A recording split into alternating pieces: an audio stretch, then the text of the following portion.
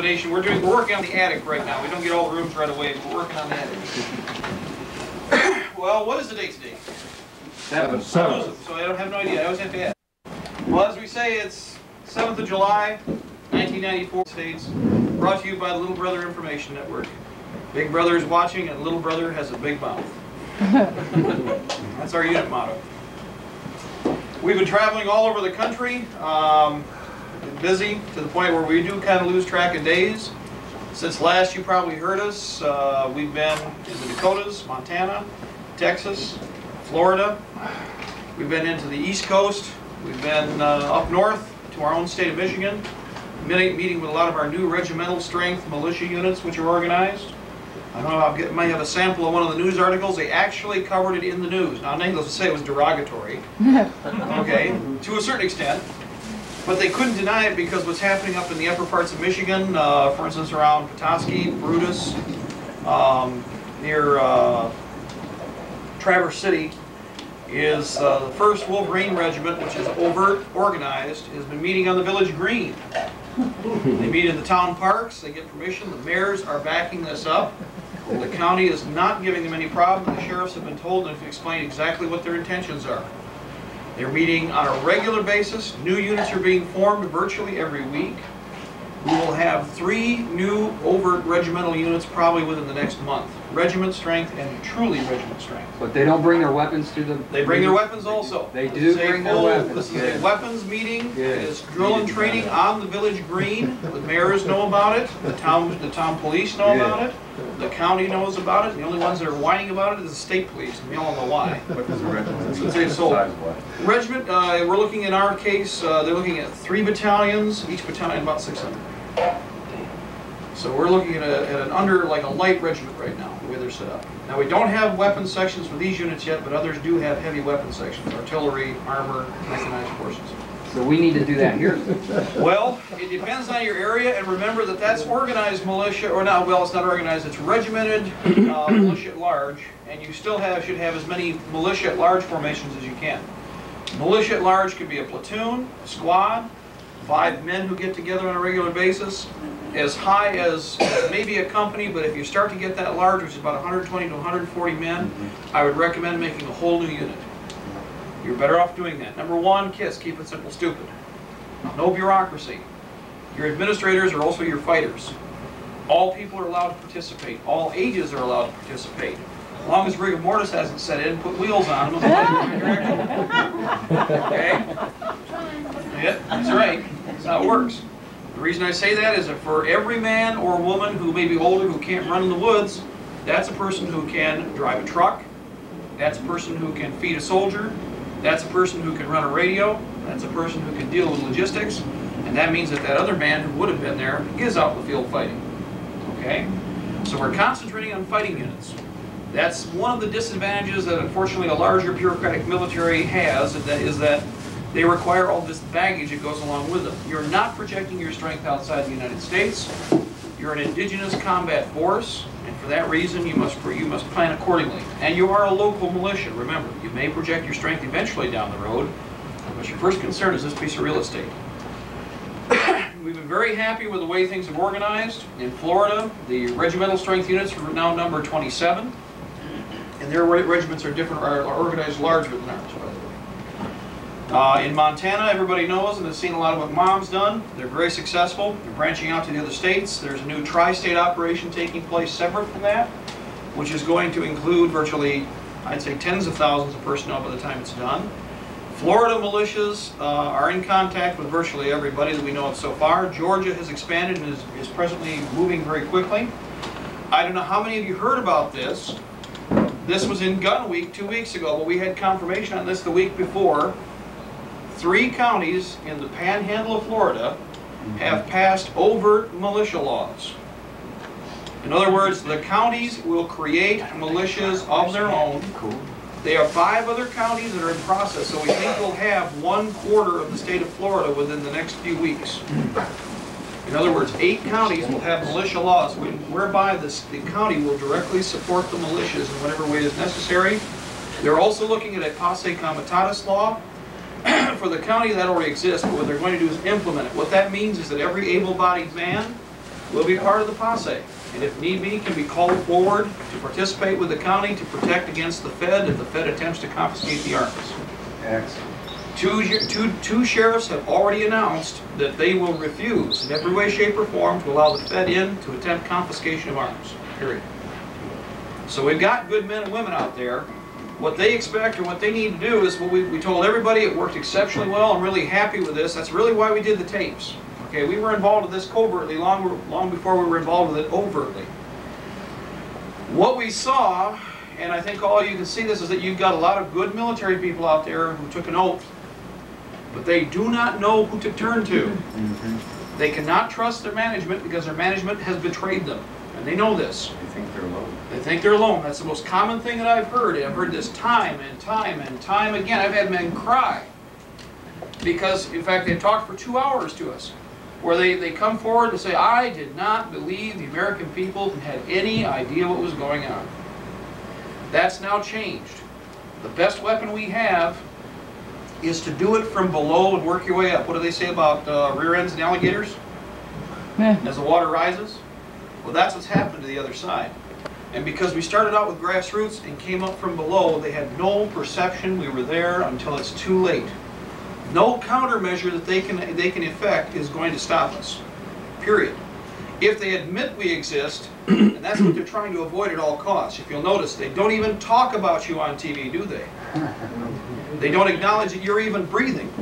The reason for that is the first rule about any type of operation like this is deny the enemy airtime on the airways, because that offers positive intelligence. They don't want to give you any idea of how many of us are out there, and they also don't want to acknowledge that you're bleeding them to death with all these little jabs and pokes and barbs, and you are. We've done more damage as small, effective guerrilla forces than we ever could have as a centralized group coming together and simply trying to beat the snot out of them at eye-to-eye level. It's not going to work. They own the courts, we know that. What kind of damage have we done? I'm sorry, I guess. Okay, mostly it's been the fact that we have gotten to the rank and file. That has been the best thing that can happen. Okay. The rank and file are the ones who pull the trigger. By getting to those people first and explaining to them, hey, you're going to shoot at mom and dad? You're going to shoot at your brother and sister? You got people here you live next to every day.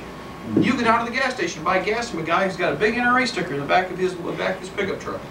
You wave and smile at him every day. You're going to gun him down when he says, I'm not going to let you take my weapons? And all of a sudden, you got to force them to think. You better make it personal. You've got to make it very personal. Well, you're going to shoot people when they say they're not going to take, you're not going to let you take their weapons? Are you going to kill some of us? Because you better make up your mind. It's not going to be a maybe. It has to become a yes or a no decision, because that's really all this is. This is now, we're past there's no fence sitting. We want a clear line between enemy and friend. But will they be pulled out of this country? Well, the military they'll try to. In fact, you can see how they've orchestrated several actions, and they're desperate. They're desperate to try and pull as many of our soldiers out as they can. I have an in-law training for the invasion in North Korea. They are going to invade the capital. They're not even defending South. And he was said, I shouldn't be telling you this. And I mean, he was just up here 2 weeks ago for a wedding, and I happened to say, hey, are you ready to defend Seoul? And he goes, we're not going to defend Seoul. Their history. They think that there's 2 atom bombs underneath in the tunnels right now anyway. Right. We're going right to the capital, and I'm in the second wave. Yeah, this is like, that's a good point. What this is like is the last Arab-Israeli war. It was simply a race to see who could butcher who first. Israel went across the canal to the top. I'm sorry, the Egyptians came across the canal to the top, to the north. The Israelis cut another channel across the south, and both were headed, one was headed for Cairo, the other was headed for Tel Aviv. Yeah. Whichever flinched first decided where the war stopped. That's exactly what happened, and probably what will happen here. Now, the thing about Korea is Korea ties up a good portion of our Class A equipment. Yugoslavia, in fact, he made a public announcement. I don't know if anybody saw this. It was also in letter form. It was in the media about supporting the Bosnian conflict. Supporting one side and specifically giving them arms. Now, that takes us out of the neutral category and puts us in the middle of something as a target. Now again, that will create a shooting war. The good part is this. They have tried everything in their power to get us up off our dead butts to try and go, oh yeah, we need to go to Bosnia, or oh yeah, we need to go to Korea. Nobody's doing it. You don't see people running down the street thinking, oh yeah, we got to get a war somewhere. Instead, just the reverse is happening. They've done such a good job with the general population that they won't get up for anything. Yeah.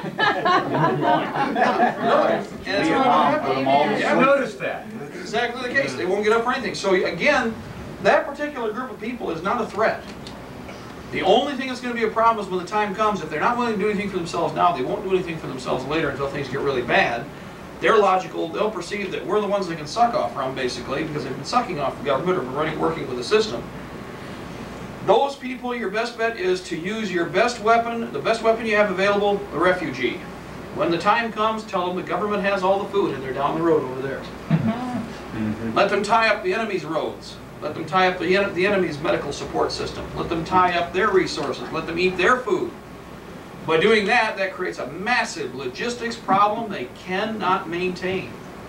It is the first weapon of war is, of course, propaganda and terror. The second phase is the refugee, always in every war. So once you get past that early phase where the refugees bouncing back and forth and running hither and yon, then you get into the real knockdown, drag-out fighting. But the refugee, it depends on how he's best used. We don't have the resources. We'll support everybody we can, but bottom line is they wanted to tell everybody they had the food, they had the goods, they had the resources. Anytime you run into them, there's a government post right down there. I bet you those guys got lots of food. They gave it to the Bosnians. They got MREs. Go try some. They're great. They won't have enough to feed them. Word will go around fast. That's right. We're going. Yeah. Comes the food. I hear that they're feeding the refugees down there. Did you hear about that? I just came down from there. Look, I look great, don't I? Hey. Over there. And they gave me clothes too. Buy for some clothes. That's the best thing to do. And again, it's going to be a matter of using the right weapon for the right place at the right time. Now, this makes it sound like it's inevitable that we're going to fight. I personally believe it is inevitable we are going to fight. The reason I say this is I've been around the country. They have spent too much in the way of resources, and they are too deep into the nation. They also stated uncategorically, excuse me, and I've got a letter here, by the way, that came from the DoD computer system. It is for the 4th of July weekend, and you'd swear it was all it has to do with the UN and the New World Order. It has nothing to do. It doesn't talk about the United States. It talks purely about New World Order, United Nations, New World Order, United Nations. Taking the 4th of July and giving it new meaning. Remember, taking our anniversaries and turning them into something else for somebody else. Now, as far as the situation overall goes, absolutely they've been pulling forces out. You're all familiar with the fact they're destroying vast numbers of small arms right now. Vast. It is no accident they would destroy the M1 rifle, the carbines. Those are all strategic reserve rifles. Some of the finest steel and weapons this country ever made are at this time, we're actually got the guys on double time, I think, right now, or overtime, to destroy roughly 3,000 weapons a day. Now it's 1911 45s, 1903 Springfields, 22 caliber training rifles, and they've done tens of thousands already, and we understand they're going to do even more. M1 rifles, M14s, M60 machine guns, and Browning 1919 A4s, A5s, and A6s. By doing this, they will destroy available resource weapons that we would be drawing from, especially if we actually have a general uprising by the regular military. Those are strategic reserve weapons that are vital because you will not be able to produce anything in the first few years of the war. Whatever you have is most of what you're going to get. Okay? Now that comes to another point that we've been trying to stress with everybody. Just tactically, I want to touch on this. You throw no steel case or any case away that you shoot. When you go to the range, sweep it clean and put them just in cardboard boxes if nothing else. If you are reloading, you throw no component away. If it's a damaged case, set it off to the side. Something will be done with it. When you extract primers, save them. Primers can be remanufactured. That is a manufactured item. 22 caliber rimfire cases, save all of them because we're going to need jackets for bullets. There are formulas already, the research was already done. 22 caliber jackets can become 223 jacketed ball rounds. We can swage them, cast your own bullet, and you're talking about refabrication, in fact, literally recycling. I like that. The government will like that. Yes, recycling. How many special operations people are on our side? I think, and this is something interesting, you should bring that up. I believe that they tested most of the special warfare and the special services over the last year, as of say from January back. The way they did this is everybody heard about the questionnaire where they asked them, would you be willing to shoot at American citizens? But in addition to that, they came forward to different special warfare units and said, will you train with Russian personnel? We have a Spetsnaz unit here. You're going to train with them. They actually said, you will train with them. And troops refused. Now, the ones that refused, they got a big X mark. Progressively, they'll be gotten rid of, or they'll be cycled out, or what they'll do is they'll shut the unit down and reorganize a new one over here, rise it up from the old SF groups, for instance. The original unit will cease to exist. Yes. While you're on the subject of reloading, all of you, if you see it, go to a flea market or any of these garage sales. We just picked up an antique propane or white gas-fired smelting pot unit. It takes no power. You can reload in the field with it. You should all be keeping your eyes open for those babies, because they're, if you can find it, it's worth smelting. Or melting lead. They are priority. Any kind, Like Coleman gas. any kind of propane, white gas, or any type of self-contained, self-energized system should be saved. Heaters, the little cook stoves, any of the Coleman lanterns even, because they can be converted over to create an energy source, and we can improvise. One thing about Americans, give us some tools, and we can do a heck of a lot with what little we have. So we need to acquire as many of the different components as we can. Another thing is like dies. You may not have the die, you may not have the rifle that the dies are required for instance, in reloading. Buy them anyway if somebody's got them at a yard sale and they're cheap. Anything that's reloading components, any cases, any cartridges, any weapons parts, barrels especially. If you have a barrel, we can make a weapon. Gun, yeah. That's right. All you need is the barrel and something on the other end to go when it gets in there. Boom. So that can be fabricated. Anybody who right now is weak-kneed, oh, I think we want to sell our guns. Oh, we're going to get single-barrel shotguns and they won't come after us. Okay, so then they ban single-barrel shotguns. What do you do? Everything can be. Well, we'll get bows and arrows and we'll turn in our shotguns. And, okay, fine. Next time somebody says that they're going to do that, buy their weapons. Okay? Why are you going to take the chance of a real problem there? Buy their weapons and be done with it. You'll get some nice firearms, you'll get lots of ammunition, and everybody knows that neither one of those are plentiful now. Ammunition, and I said this, I warned everybody, there's guys here that know me from a year ago, I stressed buy all the ammo you can get. A year ago, AK-47, 7.62x39 ammo was $65 to $80 a case. What is it right now? 200, 300. So in other For words, or 1,000. more. Right. That'd be good. So, Yeah, a $200. case is about 270. How much can you 270? buy at one time before it creates a noticeable ripple? Well, actually, what we found is that across the country, I really don't think it's even as far as personal notoriety. Yeah. Well, I don't think that's really relevant anymore because, give you an idea, so many billion rounds are generated every year, and then so many hundreds, if not a billion rounds, are probably brought into surplus. Virtually everything in the system is gone. Yep.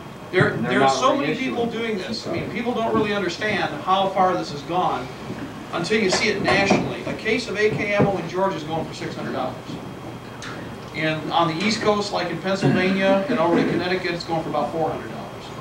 SKSs have been as high as $200, $300 in some areas. And it's availability. Supply and demand is a problem, and also there's some profiteering there. But the sales west of the Mississippi have been so great that most shops simply do not have merchandise to sell. They don't have ammunition. We ran into a guy right here in Ohio. We were going down to one of your big powder dealers. Name will not be mentioned. We were buying powder at 96 cents a pound for heavy rifle and 50 caliber powder, which is what we're loading, is mostly 50 caliber, right? Browning machine gun. Two guys showed up, they wouldn't say anything. Had a 5-ton stake truck with them. Came in with $10,000 cash. He gave him a list. They said, we want this, this, this, this. And he goes, do you have this? Oh yeah, I got this. So he goes, after he gets everything figured out, he's got everything to the truck. So it's going to come to so much money. He goes, no problem, we got that. He goes, by the way, where are you guys from? He goes, well, I didn't want to say anything until we were done here, but we're from South Dakota. They drove 2 days straight. They said, there is no powder west of the Mississippi in any volume. You're the only person we could find in the shotgun news that had anything left. And we didn't want, we'll tell you now, but you're the only one we know of. And so we're going to come back again if you have anything left. They've been purchasing like that on a daily basis. $10,000 in a 5-ton truck and it's gone. That's happening all over the country. So I don't think that our lesser quantities are as noticeable now. I think we're in pretty good shape there, because if you want to order in lesser amounts, actually order, I just say buy whatever you can. However you want to try and break it down, that's fine. ATF has always been watching the gun shows. We have, of course, the latest letters which state that they are now targeting the gun shows. That because of the Brady bill, that's going to be their excuse. They are now going to make a tremendous effort to go after the shows. Now, we already know that because locally they've been trying to shut shows down. Back to the South Dakota thing real quick. Yeah. You said it was a state truck? Would you stay in? No, not state, it's state. State truck. Oh, State excuse truck. me. Thank Not a you. state truck. No, no. Thank you. ATF's the one that shut down the AKM to begin with. Right. What they've done is the idea here was, okay, let's put it in perspective. They figured that they'd have enough, they'd be able to keep track of it effectively enough that they'd give us enough to get us killed, but not enough to win. They had no idea of the organizations that were out there. They had no concept that the people would respond, because the Brady bill was supposed to get everybody to throw their hands up in the air and hand their weapons over. Finally, it's going to That be was the safe. test. Yes, that was the test. They declared it as armor-piercing handgun ammo. As handgun ammo, that's right. Well, that's under the old argument that, of course, the Thompson Center has been making, the Thompson Contender has been made in just about every caliber, including .308, but they haven't banned .308 yet. Because Every it's rifle not a caliber. semi-automatic. Well, it's still a handgun, round. though. Oh. That's what they're looking at. It's a handgun. Yeah. Back to the SEALs and the Special Forces, there was a rumor up through here that one of the SEAL teams refused to work with the Russians. They had some on-base problems, and one of the SEAL members left base, was met across state line and shot.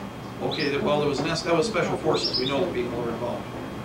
But the rumor that got back here was that's a grapevine back through Special Forces, and it was kind of an awakening for the Special Forces. It went through the teams very quickly. What happened was, and this is about a year ago, a little under a year ago. It's been a year.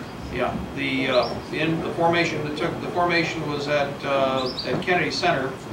They were brought in. They were told they were going to actually had a Spetsnaz platoon there in front of them. The unit commander and, of course, all of the junior officers were there. They stated, "You will work with these personnel, with Russian personnel here in the United States." To a man, the executive officer, the officer in charge, and all of the senior NCOs and the team members refused. They were put in lockup on base. Three of them, while they were locked up on base, I don't know if you're familiar with Fort Benning and the way the new barracks are. They're over in the old Sandlot areas. While they were in lockup, the foreign personnel were allowed to change into civilian clothes. They walked out to the POV lot. They got into POV, in personally owned vehicles, not into military vehicles, in civilian clothes, and left the site. Now, after that, they let them out of lockup. But the people they put in lockup included officers who were married, NCOs and enlisted men who were married, who were not part of the barracks. As soon as they got out of the building, several people made contact with other people. One of 3 people made contact off the base and called Chicago. At Chicago, our people, including 2 Ranger buddies who were with this person originally, made contact. The person had to leave. He left with his 2 daughters and his wife. They were in telephone communication with him until they crossed the Illinois line. That's where they lost contact with him. Within a 2 or 3 hour period, Illinois Highway Patrol, several other cars pulled them over. The husband got out of the car and they shot him there at that location. But the wife identified at least 1 Illinois Highway Patrol car. The case is still under investigation. There's still no story made. The family, the wife and the children were put in the Underground Railroad, and we've had them bouncing around for a while. But the ripple effect back through the Special Forces, Everybody heard.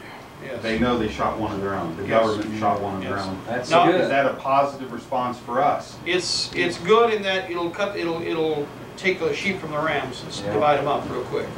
We got to remember that there's a percentage of people out there, and it goes right back to what a friend of mine said about just before they were planning the Rex 84 exercises that we were involved in. He sat down one day after a meeting. He was stunned, but what he said was very credible and makes sense, and everybody I think can understand it. These people could care less. Some of them could care less who they work for, provided they get a big paycheck and they got lots of excitement. As long as they're allowed to do what they like to do, and some of them like to do it a lot, then they won't care if it's a UN flag, the US flag, or any other flag that's flying overhead. Now, that's not true of all of them. And some of the most patriotic men that I've met are in the special warfare elements. That's why they joined. That's what they are. That's what they're about. Those men are in a totally different situation, but remember, they're getting rid of everything they can. They don't want trainers, by the way. It's an interesting point here.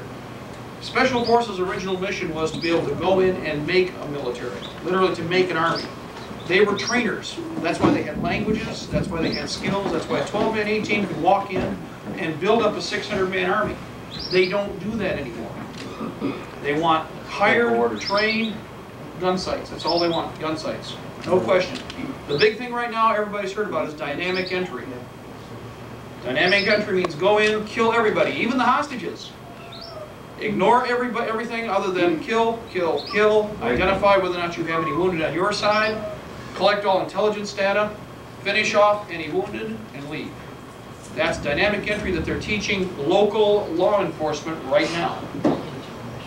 That's a fact. We've been to Florida, we've been to Montana, and in both cases we had police officers come forward. They are teaching them dynamic entry in Florida for even the local law enforcement. And then what's happening is MJTF police. The MJTF is coming in all the way down to the lowest level, and they are buying everybody that they can. They're trying to. Now a lot of them are asking me, well, should we take their money? I said, yeah, don't take their weapons. Tell them you want money and then go buy better weapons. And more ammo, and then turn it around. Because they're not going to go along with them, so they might as well arm themselves to teeth with the enemy's money. Heck with it. Makes more sense. The only problem here is they're going to expect payment for, for payment rendered, they're going to expect services. And so there's a great contest and a lot of conflict amongst the law enforcement people too right now. A lot of them simply don't want anything to do with it, and I understand that. So we're going to see quite a shift in the balance of power here very quickly. They're moving fast. Don't make any mistake about that. All you need to do is watch TV and even look at the newspaper. Things that they would never have said a year ago are in black and white print today. Now it took 4 years. You got to remember how long we've been fighting this. I first brought up MJTF police over 4 years ago. We had people, even the Patriot movement, oh, there is no such thing. I got a letter that's probably in the briefcase, but they're talking about it nationally now. They couldn't hide it anymore because as it's geometrically expanded, you can't put the kitty back in the bag. Kitty big, bag small. So when you can't hide it anymore, the only thing you can do is divert people's attention. Remember, whenever there's two ways to defend against an attack, either stop it or divert the energy. That's what they've been doing. They're diverting the energy now. So MJTF is a reality. It's all over the nation. It will be the national police force. This is their way to create the national police force. MJTF was a covert arm that is now becoming an overt arm. The street gangs. I told everybody about this for the last 2 years. What have you seen in the papers now? They're even admitting and giving you the payroll amount. They're telling you how much money they're paying the street gang members to be with the departments. This, of course, in lieu of the fact that before they said, well, we would never do that. Oh, no, we aren't doing anything like that. Boom. Right between the eyes. Now, UN forces we're in the same boat with that. The most recent thing we have is Fort Chaffee. Anybody hear about that? Okay. Now, we're going to have to send the reports down here. We're going to ship them down. We're going to reproduce them. 2 different offices. We've got several different locations now. Fort Chaffee they ordered 5,000 new mattresses, barbed wire, additional razor tape. They're stockpiling massive quantities of both. Where's Fort Chaffee? Arkansas. Now, yeah, interesting. Perfect state. Nigerian forces were in the downtown areas of the surrounding towns. They could not explain them away, and the Nigerian troops have stated uncategorically they are UN forces, and they are not there for training. There are 3 nationalities total that are on site. It is claimed now in the overt article, which we hope to have. In fact, if I go out west here in the next 2 days, we might have it in hand by Monday.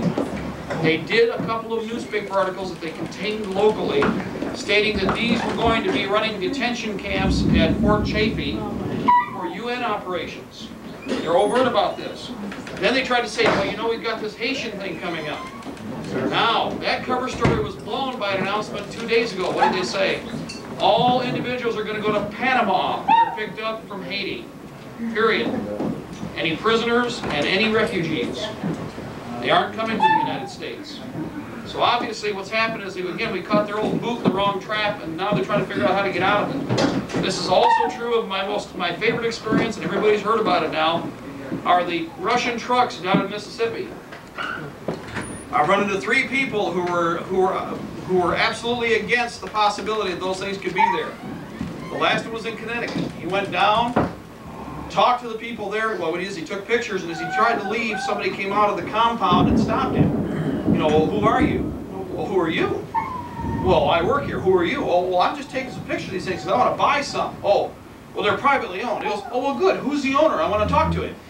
Well, they're not really privately owned. They're government owned. Oh, well, they're government owned. Well, the government must want to sell them, right? What agency of the government owns them? Well, they're not really the government. It's the United Nations. And it's like, oh, well, who's selling these things? Well, they're really not for sale. Well, wait a minute now. So they're progressively, it's like a half-truth, half-truth, half-truth. Oh, gee, finally squared between the eyes. And of course, the big concern is, well, why are you taking these pictures and where are you going with them? If there's nothing wrong and if everything's okay, why worry about photographing things? And I guess, now again, to remind you, there are 2,100 plus trucks on site. The most recent report that we have now they are moving the trucks, by the way. But the most recent report we have from the stevedores and from the longshoremen on the docks, the next shipment will all be armor. None of it will be trucks from this point on. So they're bringing in PCs and tanks, mostly T-72s. We have several photographs which we can send back up. We have flatbed T-72s that are being run up 75 and down I-75 in Florida. Fortunately, it was an 85-year-old grandmother in a Taurus who had a lead foot that caught him. She was going the other way. Her granddaughter was with her, and her granddaughter knew what Mom and Dad said. She said, Grandma, we got to catch those trucks. So Grandma did a U-turn across the interchange and zipped down the road, and this thing was doing 85 miles an hour. They had to catch it. So not only did she do 85 miles an hour, but whatever was required in between, and she got some good rear-end pictures of these things going down the road in convoy. And they were all fully equipped T-72s. They were far and again exceeding the speed limit. Right now, I don't know if everybody's noticed this, but they're getting hard on the truckers. Especially to travel over any kind of, any excessive speed at all. We've been driving 6 and 8 hours and 10 hours a day, one way on the road. There are trucks pulled over left and right if they're doing 5 miles over the speed limit. So the fact that these things are hell-bent for election, maintaining an 85-mile-an-hour speed limit on I-75 in Florida is rather interesting, because that highway right now is being watched like a hawk. Also, the stretch that they're on is being completely electronically monitored now. If you go down there, you aren't going to hear about it nationally, but you get a brochure at the rest stops talking about their new Wonder electronic highway.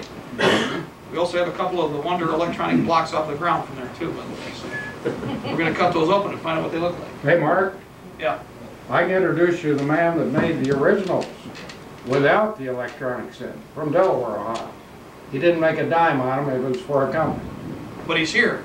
No, he's not here tonight, but he was shocked when I relayed the story. I got 2 channels about the one in every 5th one, roughly. Yes, 5th to 6th one. It With depends a which computer, state.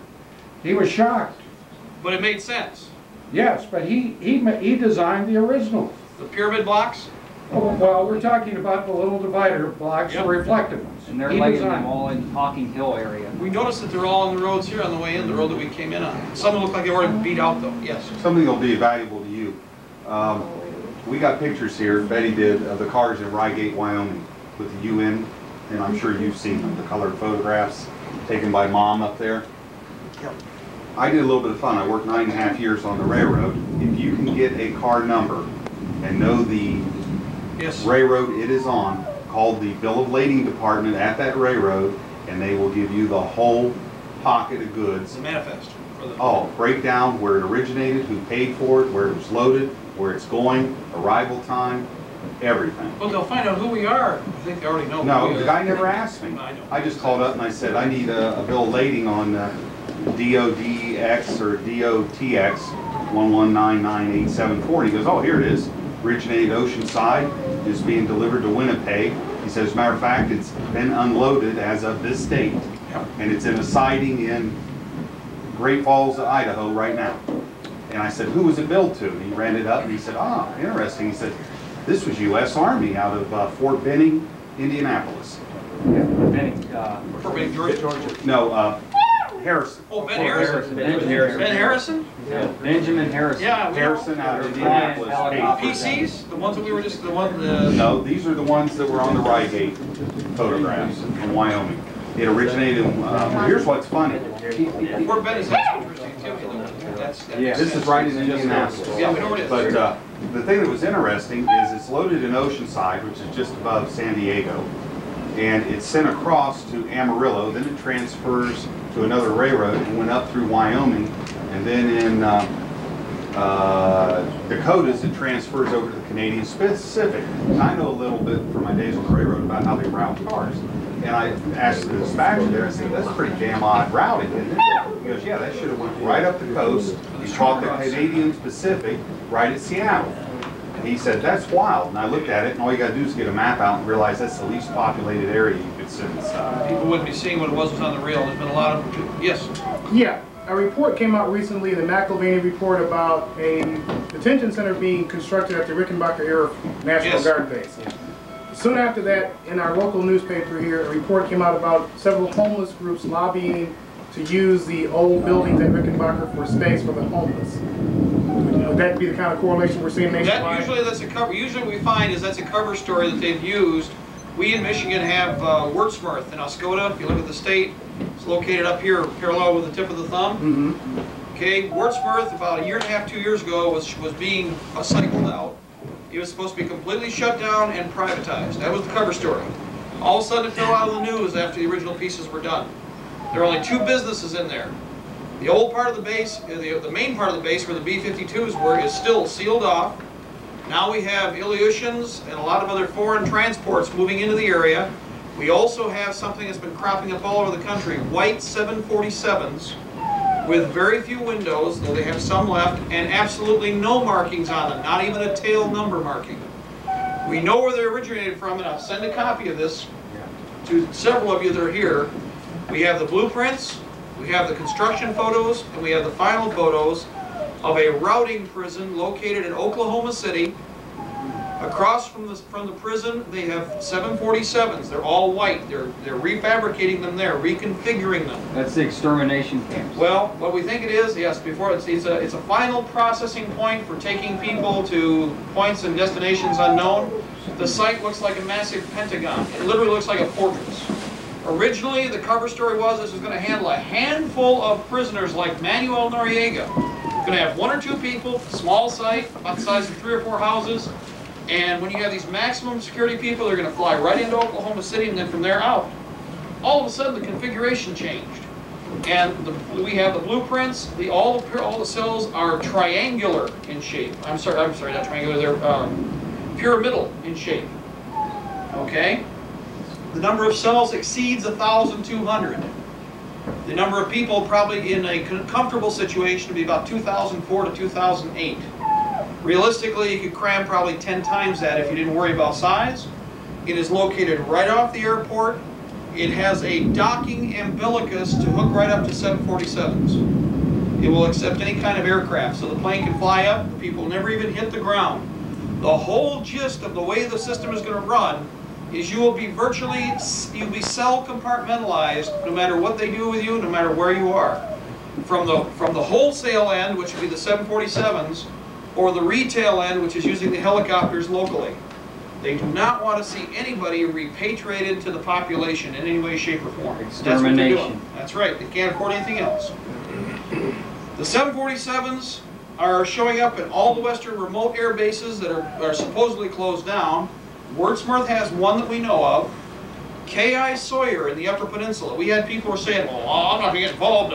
I'm going to run to the UP. Okay. Well, one of our people who was going every 2 weeks to find property up in the UP goes across the Big Mackinac, turns west on Highway 2, and comes across a column of military vehicles with black vehicles front and rear. So he pulls off the road and gets out. I'm a Vietnam veteran. Hey, what you guys doing? How are you? Oh, they were talkative. Oh, we're going up to the air base. Well, that's closed down. No, it's not closed down. It's going to become an international military facility. Now, we didn't have any information on this. Well, the black shirts wouldn't talk about what he said. Then he asked the important question, well, how many of you guys are there? Everybody turned their back and walked away. Gave him the cold shoulder from that point on. They don't count higher than 10. Yeah, exactly. That's simple. So what's going to happen is we're getting exactly what we expected. There is no surprise. They are concealing them. BMPs are being spotted. And in fact, I physically went to observe 2 well, it was more than 2 rail cars, but at least 2 rail cars that had been disgorged at a site at Rapid City. They had moved the equipment already, but the photographs we'll have in hand tomorrow, or probably Saturday while I'm gone. They were canvassed BMPs, but the silhouette is unmistakable. Anybody who's familiar with the Russian armor, it's not like anything anybody else has, and even if all you see are the tracks, that's enough to tell you exactly what you're looking at. They look to be BMP-2s. Now, that's fairly sophisticated, but and I wouldn't mind having one. I'll have one after the war. It's like I always wanted a BTR-60, and I'll have one at the end of the war. I want a tool, I want a 8-wheel drive, all-terrain vehicle with twin Studebaker, diesels. It's my idea of heaven. That's right. It's a retirement. It's a retirement vehicle. Something you've got to have. I'll have one, but a lot of these things are showing up in greater numbers constantly. Yeah, I have a question. When you're out and about across all the states, now I've usually from here to Indianapolis, I see these new towers, these light towers. Okay, now what are they in all these states now? They're in virtually every state we've gone to come Little across. different design, but they're all almost all identical. Yeah, the ones in India are a little different. They've got no, the antennas are different. Well, that's probably the sending unit for whatever it is they've got upstairs. Now, is that microwave generated video cameras because they figure, we'll, cut the wires, the box is right there. Right, I think, we're not sure about that yet. Number one, the problem with microwave is that microwave is one of the battery weapons they're using. And I don't think that they're going to want to try and interrupt or clutter the field with a lot of excessive transmission. And why have the antenna? Well, it could still be tight beam high frequency. Oh, tight beam high frequency. That's highly frequency probable. Generated power. And that's what I think. That's what I think they're going to be sticking with. The reason I say that is because the microwave technology that they have in hand, they plan on using because they assume we're so stupid we're not going to figure it out. Is admitted that they'll offer you the technology to shut your car down. That's offered as part of the package now. You can pay the extra money for it and get it from anywhere in the city. You don't have to be right there to go click. Anywhere in the city they'll offer the service, and it's in the car. It's already there on site. Can you explain that? Okay. Yeah, okay. Now what we're looking at is, no problem. With the earlier technology, the first argument is common sense. A lot of size and components in the existing electronic ignition, as opposed to the size of components, say, for the 70 series cars. Original electronic ignitions, when they first came out, were a box about so large, about so thick, everybody could unplug, snap, whiz, bang, boom, and it was back on. That was actually late 60s to middle 70s technology, solid state. 73 production-wise. Large circuitry, conventional solid state, with some very crude microchips. They weren't even micro, they were actually macrochips. We're now into the 80s and 90s. The electronic ignition has not gotten smaller, it's gotten bigger. Now certainly it's doing a few more functions, but when you consider what a single microprocessor does, and consider the simplicity of the automobile, there's no way in heck you're going to convince me that all the extra chips and technology we've thrown in have to do with simply controlling the system in the car itself. You need only compare the size of a 1973 module to a 1980 module. Some of the newer ones vary in size from anywhere from 1 foot long to 1.5 foot long. Cost what over some up to $700-800 now, depending on which one it is. They break all the time. And they are like all solid state or like all micro technology. They're very fragile. But the point being that we also have been able to demonstrate with the IROC cars, for instance, that were done, that were high performance cars, they put a chip in the car without telling anybody. The chip identified when the car was traveling at so many miles per hour, or in other words, the engine reached an RPM, of so many RPM for so many minutes. After 7 minutes, the car would automatically shut down. It's like 86 Grand National, Yeah. 124 used to. Yeah. Now what they did, now they even offered the chip. Yeah, they offered a pirate chip you could buy to replace it. And a lot of guys made some big money on selling that pirate chip too. But the point is, Hyperdyne. yeah, Hyperdyne systems. Not to be confused with Cyberdyne. No, it was something like that, high performance. It was out of Florida. Yeah. The point is that technology was incorporated without telling anybody, and the people paid for the cars cash outright. Of course, they were their property, but they didn't have any idea what was inside. Now, the EPA has promoted, as of 3 years ago, they were promoting to try and do it with all cars before 1983. That gives us a cutoff date when we can pretty well assume that all of the cars have been brought up to this particular technology, and there are indications that they have a shutoff, an EMP circuit. It's not that complicated. In fact, it's very straightforward and very simple. It's either an EMP type circuit or it is some form of radio wave intercept circuit that would allow them to shut the vehicle down. We have more recent indications of this. We had an ambulance that was stolen in Detroit. It was not a special tech ambulance in any way, shape, or form, but after they found it, one of the comments that was made, and it was in a live interview, is why it got out and then it died very quickly. They never repeated it. But one of the officers said, well, yeah, we could have shut that ambulance down at any time anywhere in the city, but we felt it would be safer if it was moving because that way we could find it. So they admitted that overtly that they were able to shut the vehicle down at any given time at any location. And of course, this is an example again of the type of technology on hand. LoJack has a variation on this already. And LoJack originally was a box about the size of this VCR right here. But LoJack is now a bit of technology that they can hide in any one of about, I guess, 40-some different crevices of the car that's only this big. And will allow them to track and shut the vehicle off anywhere they want, anytime they want. So that gives you an idea of the difference. And remember, another thing, if you're seeing this overtly on the market, that's old technology by comparison. There's so much more they can put into it now that it's ridiculous. Not real ones. Yeah. Catch me there. That's right. Mark, Yes. did you see the business card of an Air Force officer that I had published in a little newspaper out of Kentucky called Tell It Like It Is? Did you see it?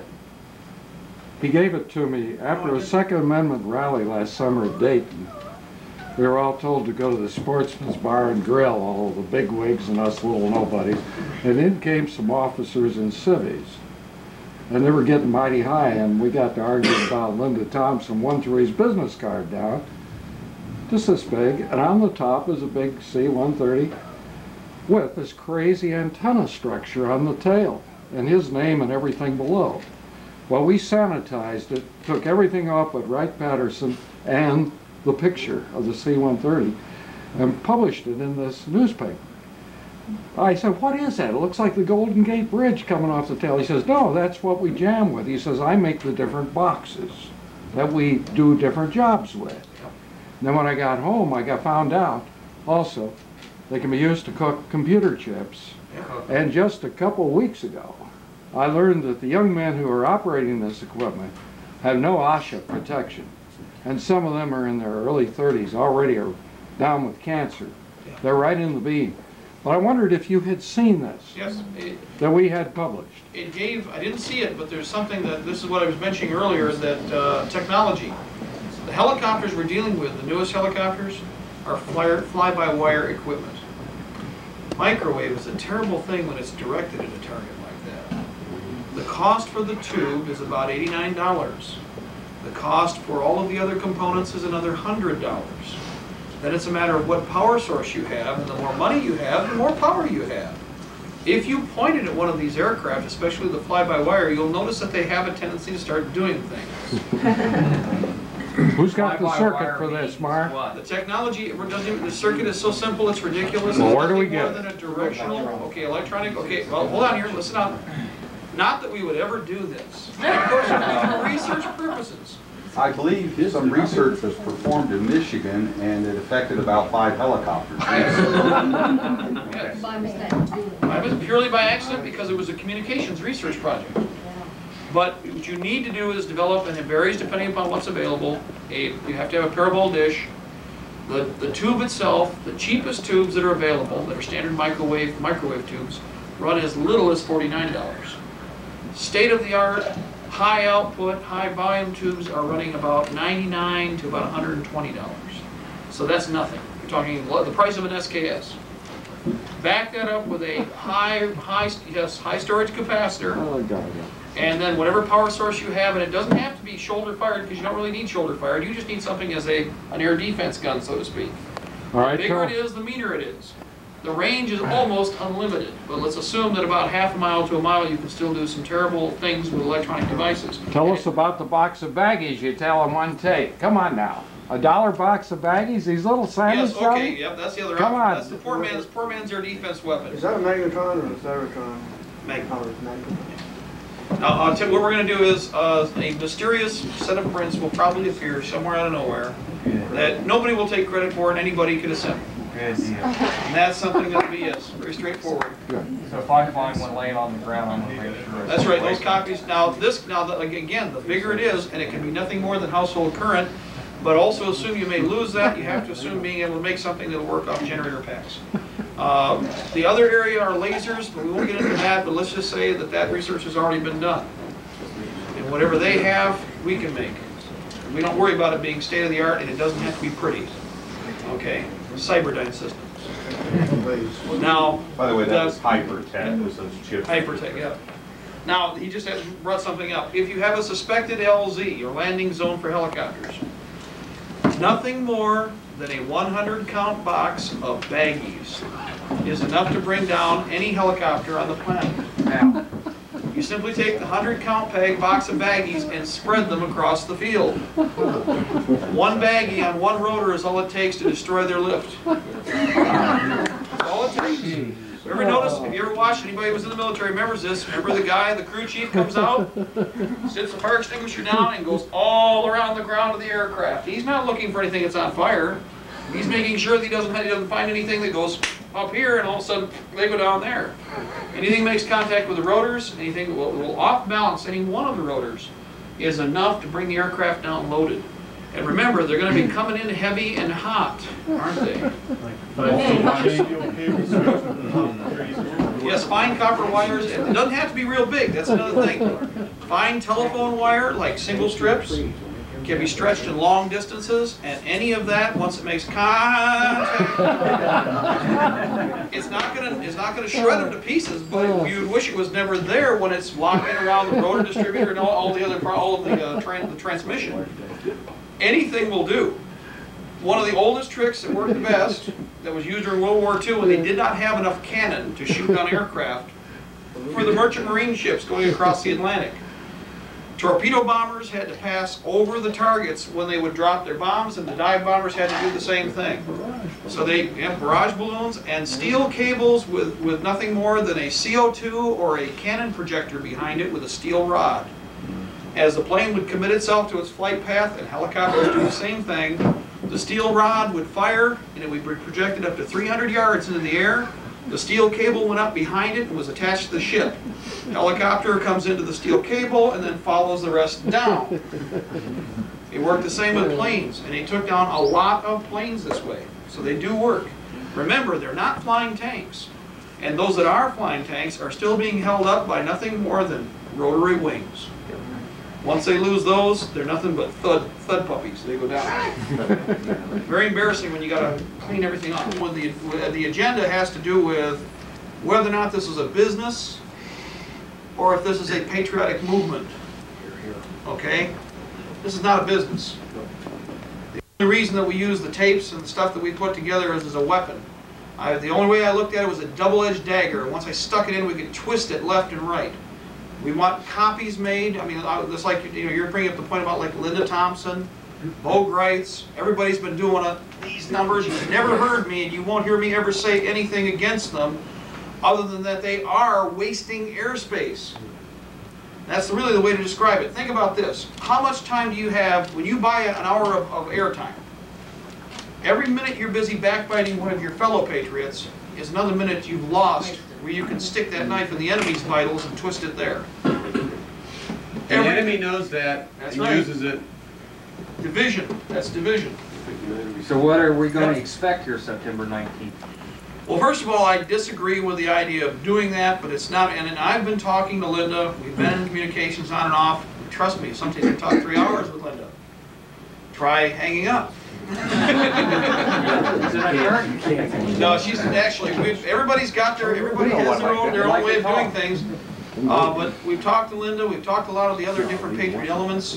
What we're trying to do right now is get them to communicate, get them to interlock. We don't want a central organization though, and the reason I say that is, and the best example of this is what happened with the Cuban resistance against Castro before the Bay of Pigs. What I said before is absolutely true, guys. They nickeled and dimed Castro to death. He couldn't keep track of them all. He didn't know where they all were. They were taking chunks out of his party. They were taking people and pulling them away from the central communist groups. They were losing ground left and right. Then the CIA stepped in and said, we got to have a big central pyramid. Everybody needs to come together, and then we're going to have an invasion. Well, it was a setup from the beginning. We all know they lost their air support. They lost their naval support. When they hit the beaches, all of the cargoes were intentionally mismarked. Boxes that said ammo were first aid gear. Equipment that was first aid gear was food. And these guys were dropped on the beach like this, busting crates open, trying to figure out what was what. That was no accident. They got rid of the Cuban resistance, and it took 20 years for them to come up with anything that had any semblance of what they'd originally organized around. So they were literally, it was intentionally betrayed because they were Cuban nationalists. They were truly Cubans. They weren't internationalists. I don't see where there's a centralization with her. Well, no, it's not that, but that has to do with the problem. Okay, what the He problem wants we have everybody from everywhere just to swarm. to converge. Right. The problem with that is, first of all, we don't have to go anywhere to find an enemy. He's going to be sitting right in our own backyard. Two, that piece of real estate's owned by the other side. Now, to be quite honest, even if the Marine Corps didn't know what was going on, the Marine Corps controls Washington, D.C., not the Army. And they are very, very loyal, if nothing else, and will follow orders blindly. Make no mistake about it. The Marines are very good for that. They're very good soldiers. Now, I'm sorry. Now, the other consideration is this. The other consideration is this. I understand where Linda got the idea from. I've listened to most of the documentation and tapes having to do with the person, the people that she was speaking with. But I still think that the declaration was out of sync. We have to have hostilities in motion to create this declaration. There are arguments, and some people got right up in my face. Well, we had Ruby Creek and then we had Waco. Ruby Creek was a devastating terror action. I will agree with that. But 89% of the people you talk to won't even know what you're talking about. So that 90% don't know about Waco, and it was much bigger. Right. I mean, that's the really sad Well, thing. they don't understand what the meat of it was, but at least they saw it. In other words, they saw it on TV. Okay. They don't know what it was about, but they knew it existed. What that They were was, sex preverts, and they Right. deserve what they got. but that was what I'm arguing is that was our Lexington. From our viewpoint, okay, during the Revolutionary War, most people had no idea what was going on. You go 10 counties away from Lexington, Concord, all they saw was smoke off on the horizon. That was it. On the other hand, closer, they saw the smoke and knew it was a house burning. And knew the village was on fire, and they came to their aid. That's the same situation we're in now. We've had our Lexington. The other foot has to drop. We all had, I mean, let's be honest about this. And I can't stress this enough, and I'm embarrassed on my own because we should have known better. Everybody here waited for them to come out of there, walk out of there, and the government was going to let them come out of there. We should have known better. They've always cleansed by fire. Historically, everything they've always been involved with, they've always burned the people out, they've always killed everybody they could to destroy all physical evidence. And what did they do here? It's for that reason that we can't let it happen again. Fool me once, shame on you. Fool me twice, shame on me. But what one of the Davidians said, I have to agree with. They cannot change what happened. Those people are dead. But what the one guy said was this: I can't bring their lives back. The only thing I can hope is that what that did was created a wake-up call for the bodies that were, with the lives that were paid. The American people are in motion. And I think we all got to admit that that's exactly what it did. We saw a big dose of it yesterday at the State House with Reno. Well, the Butcher of Waco, that's exactly what she is. In fact, when the trials come, she's a Heinrich Himmler, a Molotov, she's a Quisling, take your pick of terms, but she is definitely a criminal and she knows exactly what went on there. She knows that federal forces were directly involved. She knows that foreign forces were directly involved, and I think we can prove that uncontrovertibly now.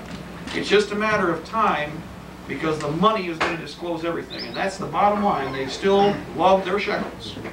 And when we can't get all the intelligence information, we can follow where the money was spent, and that's showing us what happened. It's taken a year plus now. Follow the money. Follow the money. Lawsuit now. That's right. What about the money chain?